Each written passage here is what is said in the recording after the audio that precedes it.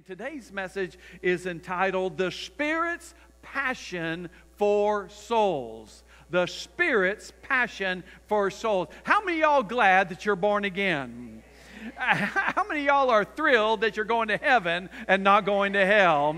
How many of y'all are glad that you've been translated out of the kingdom of darkness and into the kingdom of His dear Son?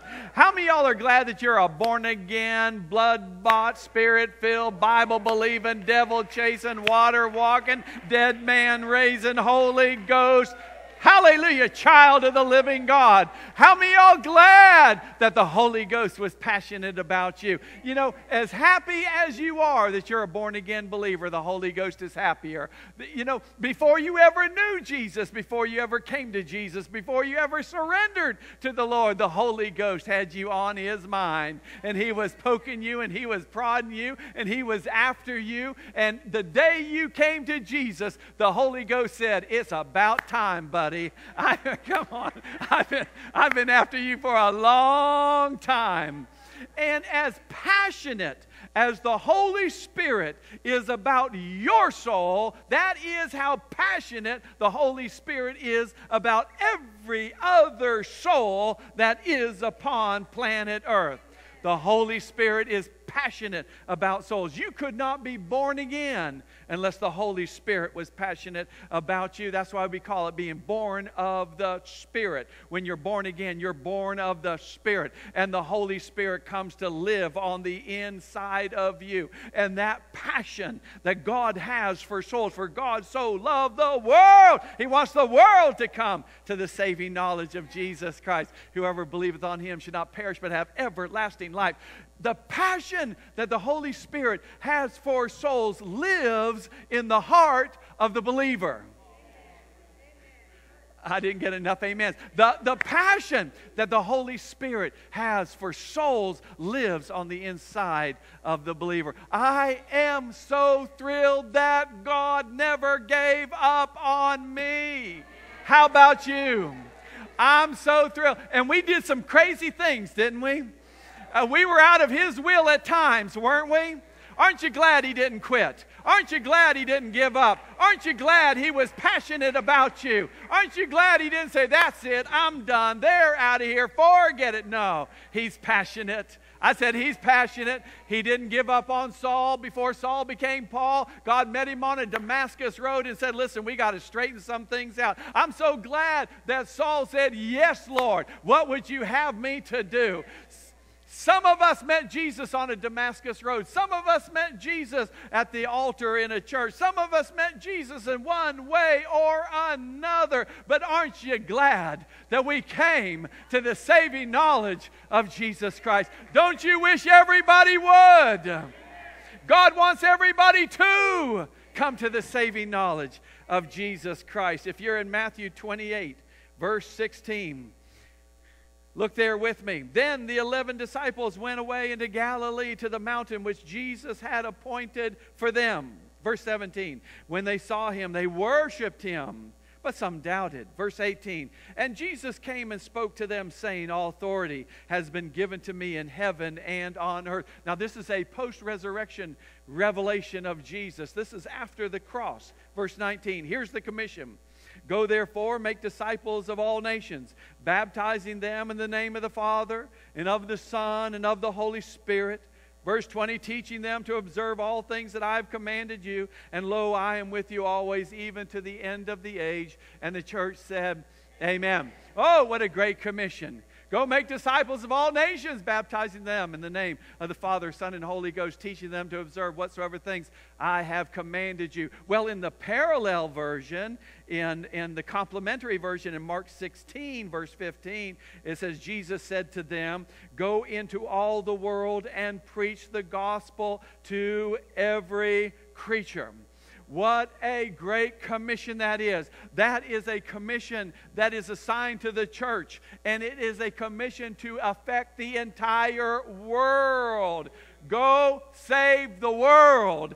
Bring every breathing soul into the kingdom of God. Preach this gospel from one end of the globe to the other end of the globe, and touch every ear, touch every heart, win every soul to the saving knowledge of Jesus Christ. And the church said amen.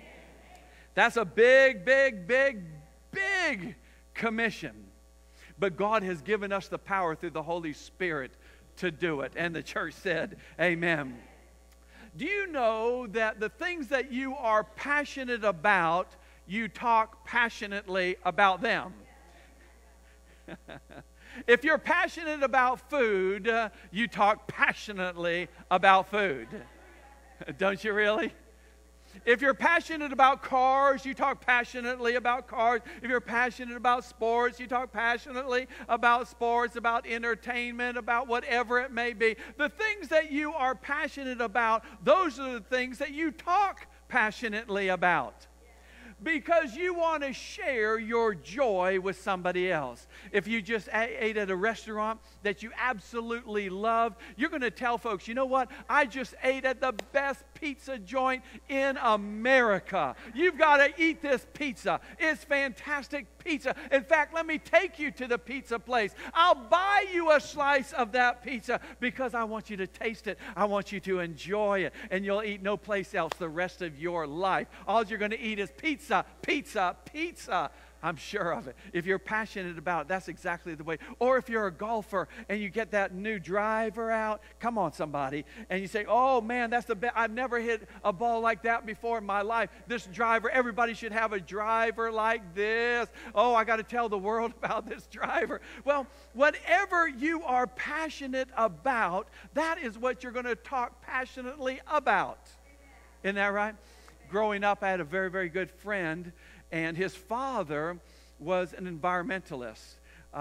They came from Sweden. He loved the country, loved the environment in this country.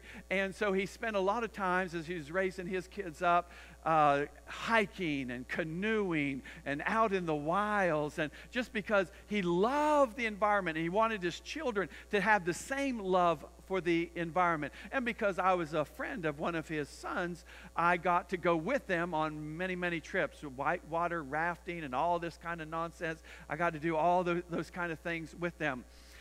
When I went to his funeral, one of the speakers there said, he became a very good friend, and he said, the first time that I met Mr. Elgar, that was his name, the first time that I met him, he came to my office. Mr. Elgar was a professor at the university, and this fellow had been hired in the same department. He said he came to my office on the first day, and he says, listen, I want to take you on an adventure today.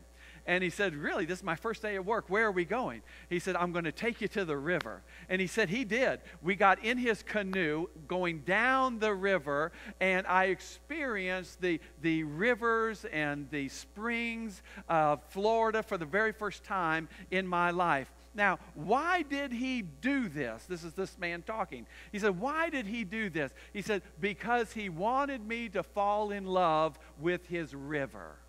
He said, if he could get me on the river, he knew I would love the river. And if I would love the river, I would promote the river. I would protect the river.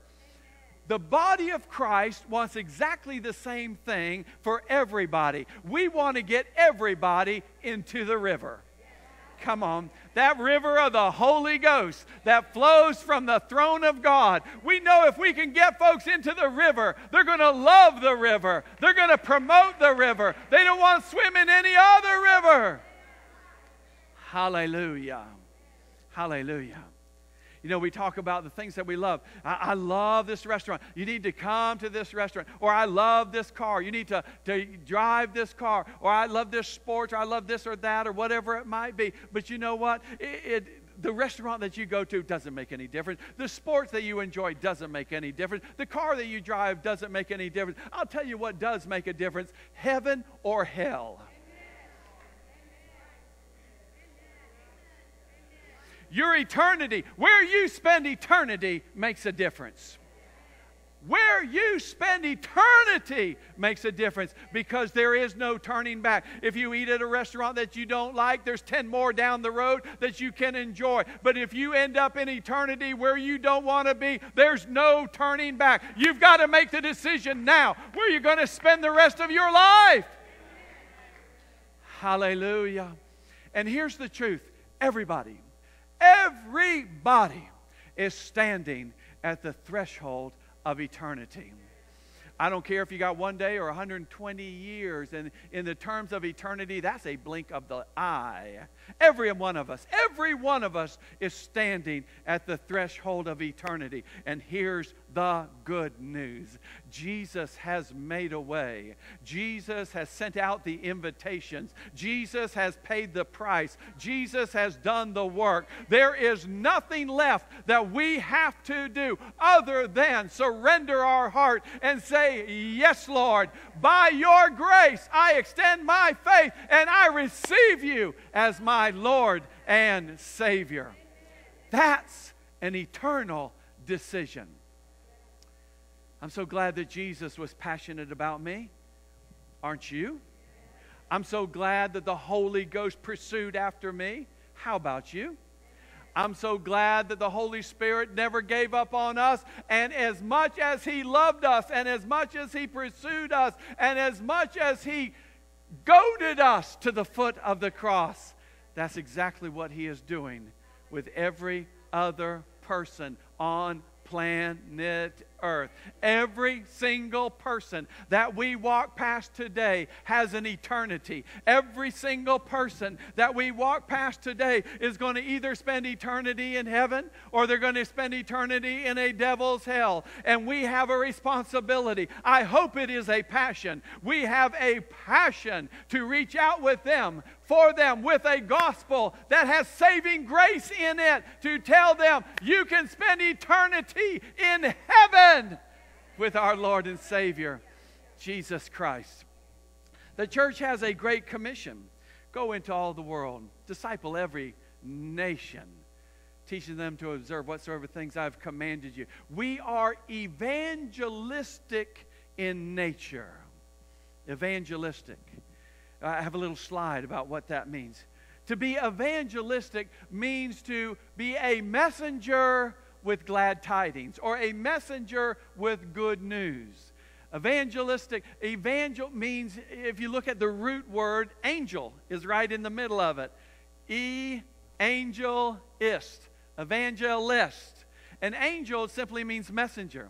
In Scripture, a passenger can be an angel. A pastor can be an angel. Or a spirit being can be an angel. But all that means is that they have a message. They're a messenger. Well, we are messengers with the greatest message that has ever been uttered from the lips of God. We're evangelists. We've got it. And we have a big commission to fulfill. But we have a big helper. We've got a big commission. Win the world. Disciple nations. Do you believe nations can be won to Jesus Christ? Disciple nations. But we have a big helper as well in the Holy Spirit. That's why when you talk about Pentecost and you talk about the commission, they go hand in hand. The word Pentecost is the word regarding the harvest feast. It is a revelation that the harvest has come in. Penta means 50. It's 50 days after the Passover, and it regards the harvest feast. The Spirit was poured out on the Feast of Pentecost because the Spirit outpouring and empowering the church is a empowerment for the harvest of souls to come into the kingdom. When you look at the feast seasons, you're looking at the redemptive plan of God. You look at Passover. Jesus had to be crucified on Passover because He was the Lamb of God. Jesus was raised on the Feast of First Fruits because He is the first fruits of the dead. Jesus sent the outpouring of the Holy Spirit on the day of Pentecost because it is the empowerment for the harvest. Jesus is going to sound a trumpet and come back on what I believe is going to be the Feast of Trumpets. I don't know that for sure, but I believe it. It makes sense. It goes along with the plan, and we're all going to be raptured away at the Feast of Trumpets. I don't know exactly when, where, or how. Covering myself, baby, covering myself. That's throwing it out there and pulling it back in. Throwing it out and pulling it back in. Come on, somebody. Hallelujah. Hallelujah. But my point is this, is that when you're talking about Pentecost, the baptism of the Holy Spirit, the outpouring of the Spirit, you're talking about harvest. You're talking about evangelism. You're talking about the reason why the power of God is in the church. It's to win the world for Jesus Christ. Look with me in Acts chapter 1, verse 5. Now this again is Jesus talking after he has been resurrected. For John truly baptized with water, but you shall be baptized with the Holy Ghost not many days hence. All right, baptism of the Holy Spirit. Verse 8. But you shall receive power when the Holy Ghost is come upon you, and you shall be witnesses unto me both in Jerusalem, Judea, Samaria, the uttermost parts of the earth. So you're going to be baptized in the Holy Spirit. You're going to receive power when you're baptized in the Holy Spirit. You're going to be a witness for me in the uttermost parts of the world. Jerusalem, Judea, Samaria, the uttermost parts of the world. So we see then when Jesus is talking about a commission, he's also talking about the Holy Spirit. He's talking about a commission, but he's saying wait until you receive the Holy Spirit. Look with me in Luke 24, verse 46. And he said unto them, thus it is written, and thus it behooved Christ to suffer and to rise from the dead on the third day. So Jesus is now talking about his death, burial, and resurrection after he has been resurrected. And that repentance and remission of sins should be preached in his name among all nations. That is a reference to the Great Commission. Beginning in Jerusalem, verse 48. And you are witnesses of these things. Verse 49. And behold, I send the promise of my Father upon you, the outpouring of the Spirit, the baptism with the Holy Spirit. But tarry ye in the city of Jerusalem until you be endued with power from on high. So he says, I'm giving you a commission, but now I'm giving you the power to fulfill that commission. Don't even try to fulfill that commission until you receive the power to fulfill that commission. You see how God puts it all together. But here's the challenge. Because so very often as Spirit-filled believers, we feel like the baptism with the Holy Spirit is given for personal edification, for spiritual enrichment in the life of the individual. And it is, because the baptism of the Holy Spirit is the gateway to the gifts of the Spirit. Baptism of the Holy Spirit is the gateway to a prayer life in the Spirit. Baptism of the Holy Spirit is the gateway to the anointing and the power and the presence of the Holy Spirit in your life. It is that. It certainly is that. But why? Why? It is the gateway to your anointing. It is the gateway to the gifting of the Spirit. It is the gateway to the grace of God upon your life, because he wants you empowered to be a witness unto him. It's not just about personal enrichment. It is about world evangelism. Somebody say it again. It's not just about, you all need to learn when to say these lines. It's not just about personal enrichment. It is about world evangelism. No, you've missed your chance. I'm not going to say it again. That's my wife down there. Say it again. It is about personal enrichment, but that is only to get us to a place so that we are a witness for Jesus Christ. Now look, it says witness. It didn't say theologian. It said witness. You are a witness when you tell what you have seen and heard and know to be true. You're not baptized with the Holy Ghost and become an instant theologian. You are baptized with the Holy Ghost and you are a witness. I was lost, but now I'm found. I was blind, but now I see. I was this, but now I'm that. Before I met Jesus, I was this way. After I've come to Jesus, now I'm this way. Hallelujah. And you are a witness unto what God has done in your life. It doesn't mean that you're a theologian. Now, you will grow in the grace and knowledge of Jesus Christ. You will become a student of the Word. You will feast on the bread of life. Absolutely. All those things will happen. But when you are anointed, you are now equipped to tell somebody, you know what? I was headed to a devil's hell. Oh, Lord of mercy. But now I'm going to the Lord's paradise. Hallelujah. Hallelujah. Hallelujah. When God called Peter, when Jesus called Peter, Peter was fishing. And Peter was a great fisherman. Peter was fishing. And Jesus said, you'll be a fisherman. Follow me, you'll be a fisherman of men. I'll make you into a fisher of men. In the same parallel passage, we read that it was at that time that Peter had been out all night, caught nothing. And Jesus told him to launch out again. Let down your nets, and he caught such a haul of fish that it broke the nets, filled the boats, almost sank the boats. It was more than they had ever caught before in their life. Jesus said, I'm going to make you a fisher of men. And then he sent them out again, and they caught more fish than they have ever caught. In a place that they were just fishing. But at the word of God, apparently, now they've become productive. Now they become prosperous. Now they're pulling in more fish than they were ever prepared to pull in. It broke their nets. They didn't even have nets made strong enough for the haul that was coming in. So they were starting to see something in the natural. I'm going to make you a great fisher of men. So they started to see something in the natural, caught more fish than they've ever caught. But that's going to translate into his spiritual ministry because he's a fisher of men. Jesus said, I'm going to make you a fisherman. Now, when did that happen? When did Jesus make him a fisher of men? On the day of Pentecost. For it was Peter that stood up.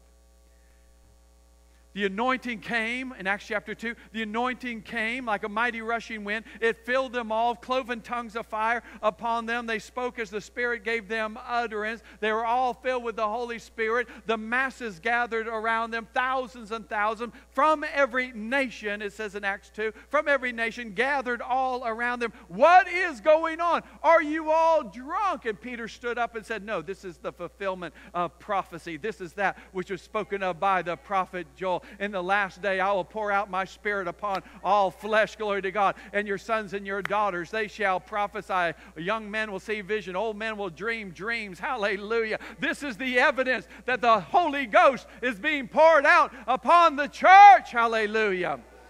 Peter became the evangelist when the Holy Ghost got on him. Now, how many people came to the saving knowledge of Jesus Christ at that one sermon? Peter's very first sermon. 3,000 souls were added to the church. His first sermon, 3,000 souls came added to the church. Why? Because something got on him. Hallelujah. Something got on him. Now, prior to that, Peter had been denying, hiding, and running away. But all of a sudden, the Holy Ghost got on him, and he's standing up in front of the multitudes, the very ones that had crucified Jesus Christ 50 days prior. And he's saying, listen, this is what we've been waiting for centuries, an outpouring of the Holy Ghost. If you'll just listen to me, I'll tell you how to receive the Spirit into your life. And 3,000 souls came to him and said, yes, that's what we've been looking for. Hallelujah. Hallelujah. Someone say hallelujah. Praise the Lord. We get our passion for souls from the Holy Ghost. That's the best place to get it. That's the true, honest, authentic place to get your passion for souls is from the Holy Spirit. The Holy Spirit or evangelism, anointed evangelism, has to embrace three things. Has to embrace the Spirit's power, has to embrace the Spirit's love, and has to embrace the Spirit's strategy. Now you notice I did not say the pastor's power, the pastor's love, or the pastor's strategy. I did not say the seminar's power, or the seminar's love, or the seminar's strategy. Nope, I'm not talking about denominational power, denominational love, or denominational strategy. I'm talking about Holy Ghost, supernatural unction by the Spirit of God, born in the heart of the believer, that is authored by the one that loves souls more than any other person on the planet. I'm talking about that which comes from the Holy Ghost. Hallelujah. Hallelujah. Praise the Lord. Number one, let's embrace Holy Ghost power, Holy Ghost boldness, Holy Ghost fearlessness, and share this gospel message with as many people as we possibly can. Hallelujah. I said it's going to take boldness, but you got boldness. Have you got the Holy Ghost? Are you a born-again believer? If not, we'll take care of it today. Have you got the Holy Ghost on the inside of you? The Holy Ghost is bold. I said the Holy Ghost is bold. Acts chapter 4, verse 29. The early church was being threatened. And they prayed. They said, Lord, behold their threatenings. And grant to your servants that with all boldness. Everybody say boldness. Say, I am bold. That they may speak thy word with all boldness, verse 30, by stretching forth thine hand to heal, that signs and wonders may be done in the name of thy holy child Jesus, verse 31. Everybody say, get ready. Say, a whole lot of shaking's coming on. Say, I'm starting to feel that shaking. Go ahead and reach over, grab your neighbor and shake them real good. Say, do you feel it? Do you feel it? Yeah. And while they prayed, the place was shaken where they were assembled together. And they were all filled with the Holy Ghost. And they spake the word of God with boldness. I tell you what, church. The church triumphant does not need to be a wallflower any longer. We need to get some boldness in our bones. We need to get some fire in our spirit. We need to stand up straight, put our head back, and start shouting it from the mountaintops that we have got the eternal message to get people from the pits of hell into the paradise of heaven. Hallelujah. Paul said in Romans 1:16, I am not ashamed of the gospel of Christ. Is anybody in here not ashamed of the gospel of Christ? Say it out loud if you're not. I am not ashamed of the gospel of Jesus Christ. Say it again. I am not ashamed of the gospel of Jesus Christ, for it is the power of God to salvation for everyone who believes. Jew first, then the Greek. Listen, it's the power. It's the only power. It's the only way. There is no other way. There is one way. There doesn't need to be many roads up the mountain. There is one way up the mountain. And that is through the saving grace of Jesus Christ. Hallelujah. There's only one road to heaven. Jesus said, I'm the way, I'm the truth, I'm the life. No man cometh to the Father but by me. There is no other way in. Hallelujah. Hallelujah. I'm not ashamed of this gospel. I'm thrilled with this gospel. I'm excited about this gospel. I want to spend my life sharing this gospel. Joshua 1:9 says, be strong and of good courage. Do not be afraid nor dismayed, for the Lord your God is with you wherever you go. You got the Holy Ghost on the inside. God's with you. He's the courage giver. He's the strength giver. He works on the inside of you. Oh, yeah. But they might reject me, but they might not. Hallelujah. Oh, come on, somebody. So Number one, we have got to have the Spirit's power. That's God's prescription. Don't you go anywhere until you endue with power from on high. Number two, we must embrace the Spirit's love for all people. Everybody say, all people. We got to love everybody. What this world needs is love. God's love. Everybody's upset with everybody. But you know what? The Church of Jesus Christ is the shining city on the hill where we have to demonstrate, where we have to manifest God's love in the earth today. And we got to love people that don't love us.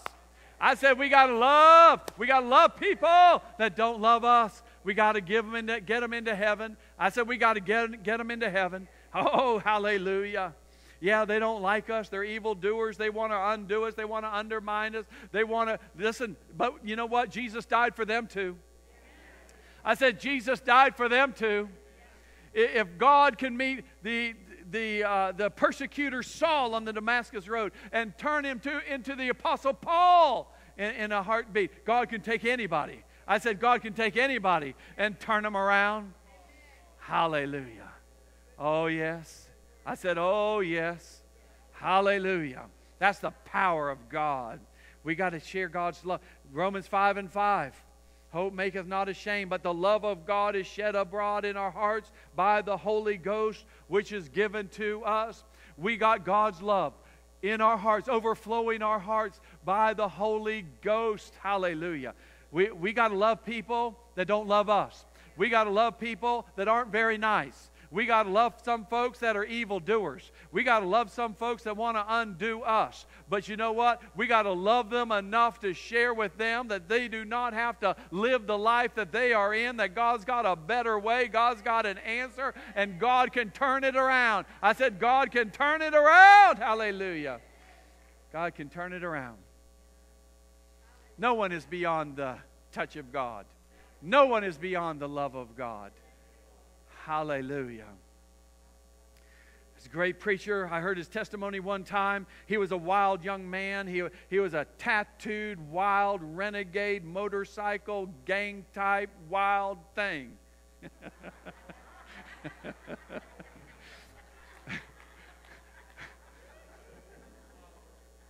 I think that's what he said about himself.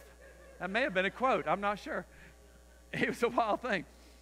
And he came to Jesus, and he went to the first church that he came across and went in and saw the pastor. And he looked like a wreck. He had all the attitude that went with all the stuff.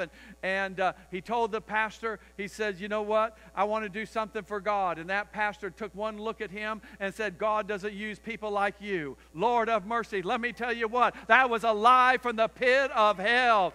We are saved by grace. God accepts all of us according to His grace. And God will use us for His glory. That was a lie from the pit of hell. God accepts us according to His grace. God loves us beyond measure. God seeks to do us good all day long. If you'll remember those three things, it'll change your life forever.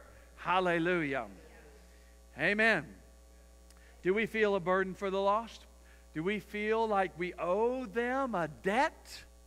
Do we feel that we just cannot settle? We cannot sleep easy. We cannot put our head down at night until we see them come in to the kingdom of God? The Holy Ghost does not sleep or slumber. The Holy Ghost is after every single one of them. What did he tell the Apostle Paul? It's hard to kick against the pricks. It's hard to resist me. The Holy Ghost is after all of them, poking them, prodding them, trying to get them onto the right path. This is what the man Paul said about his countrymen. He so urgently and desperately wanted to see them come to Jesus. Romans chapter 9, beginning in verse 1, New Living Translation. With Christ as my witness, I speak with utter truthfulness. My conscience and the Holy Spirit confirms it. Verse 2. My heart is filled with bitter sorrow and unending grief for my people, my Jewish brothers and sisters.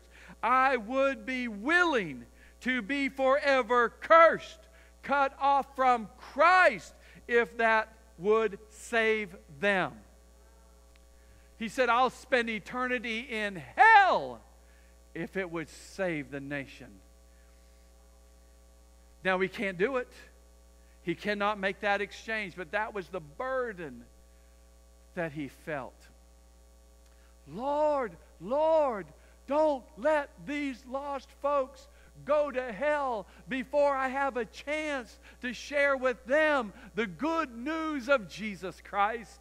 Give me the opportunity. I know there's going to be a shout. I know there's going to be a trump. But give us one more day, Lord. Give us one more opportunity to share the gospel with them, Lord. Oh, thank you, Jesus. Thank you, Jesus. Hallelujah. Paul said in Romans chapter 1, verse 14, I'm a debtor, both to Greeks and to barbarians, both to wise and unwise. So as much as is in me, I am ready to preach the gospel to you who are in Rome also. Hallelujah. I think that passion for souls is born out of the deepest gratitude for what God has done for us. We can never treat our salvation as, I've got mine, you're on your own. You know? I'm in, you may be out. Good luck. We can't do that. No, I'm in. Come on, let me give you a hand. Let me tell you what God's done for me. Let me tell you what God's done for me. Hallelujah. Let me tell you what God's done for me. Oh, I know what you're feeling. I know where you're at. I know what you're doing. I've been there, done that, bought the t-shirt. I nearly ruined my life. I nearly lost my soul. People have that testimony, you know. People have that testimony. And God can turn a negative thing into a positive thing when you can use a testimony as a lifeline to drag somebody else out of the pits of hell and see them come to the saving knowledge of Jesus Christ. Yes, He can. I said, yes, He can. Hallelujah. Paul wrote to Timothy, this is a trustworthy saying, and everyone should accept it. Jesus Christ came into the world to save sinners, and I am the worst of them all. Verse 16, but God had mercy on me so that Christ Jesus could use me as a prime example of His great patience with even the worst sinners, when others will realize that they too can believe in Him and receive eternal life. You may be thinking, how could God ever forgive me? You may be thinking, how could God ever cleanse me? You may be thinking, how could I ever be a child of the living God? And Jesus said, if you'll just come to the foot of the cross, I'm going to pour my blood out on you. I'm going to forgive you of your sins. I'm going to change your life. I'm going to make you into a new creation. And you know what used to be a curse? I'm going to turn it into a blessing, because that what people used to criticize you about is going to become a testimony in your life, and it's going to drag other people out from the pits of hell. Hallelujah. Hallelujah. Hallelujah. Number 3, we have to embrace the Spirit's strategy for evangelism. And I'm going to close on this. The Spirit's strategy for evangelism. And here it is. This is as simple as I can say it. The Spirit's strategy for evangelism is sowing and watering. That's it. You don't have to win people in the sense that you can't save them. You couldn't save yourself. How can you save anybody else? But you can sow and you can water. God gives the increase. 1 Corinthians 3 and 9. 1 Corinthians 3 and 5. Who then is Paul? Who is Apollos, but ministers through whom you believed, as the Lord gave to each one? I planted, verse 6. I planted. Apollos watered, but God gave the increase. You notice, I'm just responsible for the sowing. And maybe I'm watering what someone else has sowed. Maybe what I sow, someone else is going to come along and water, but God gets the increase. It's God who saves the soul. I'm not saving anybody. I'm just sowing and watering, sowing and watering, sowing and watering. And sometimes that which is sown is going to fall on wayward, thorny, rocky, but sometimes, sometimes it's good ground. Sometimes it falls on good ground. And I don't always know. When I'm sowing, I don't know if that's good ground or that's rocky ground, but I'm going to sow. Glory to God. I'm going to sow the good news, the incorruptible seed of God's word. I'm going to sow it. Hallelujah. Oh, thank you, Jesus. Someone else is going to come along and water it. Hallelujah. And God is going to call them to the foot of the cross, and they're going to give their heart to Jesus. Hallelujah. That's what I'm responsible for. The sharing and the sending. I can't save, but I can share the gospel. I can send those others to the mission field. Hallelujah. Hallelujah. Someone say hallelujah. Hallelujah.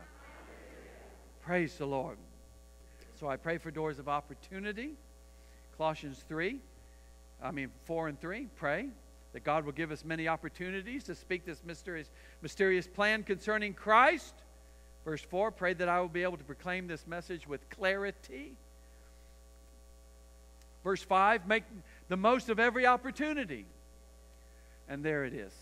And there it is. We embrace the power of the Spirit. We embrace the love of the Spirit. And we embrace the strategy of the Spirit. As the Spirit births in our heart a passion for souls. Every person we will walk past today has a soul that will either spend eternity in heaven or in hell. I know where I'm going to spend my eternity. No question about it. Heaven. Despite all my faults and failures and shortcomings, I know where I'm going. I'm going to heaven. How about you? Don't you wish everybody would? What a world that would be. Heaven on earth. Heaven on earth. Heaven on earth. Would you like a passion in your heart? The same passion as the Holy Spirit has for souls. If that's you, say amen. Amen. Oh, if that's you, say amen. Amen. If you want Holy Ghost passion in your life, say amen. Amen. Oh, thank you, Lord, for Holy Ghost passion in the life of the believer. Hallelujah. Hallelujah. I believe that we are in a point in the life of this nation that the church must rise up.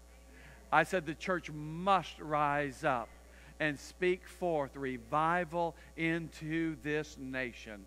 It's going to tip one way or the other. And it is our responsibility to rise up and say, you know what? We have got a message that we want you to hear, and it is going to change the heart of the individual. It is going to change their family. It is going to change their neighborhood. It is going to change their nation. It is going to change this country, and we will see things. I said we will see revival ushered in. Do you want to see that?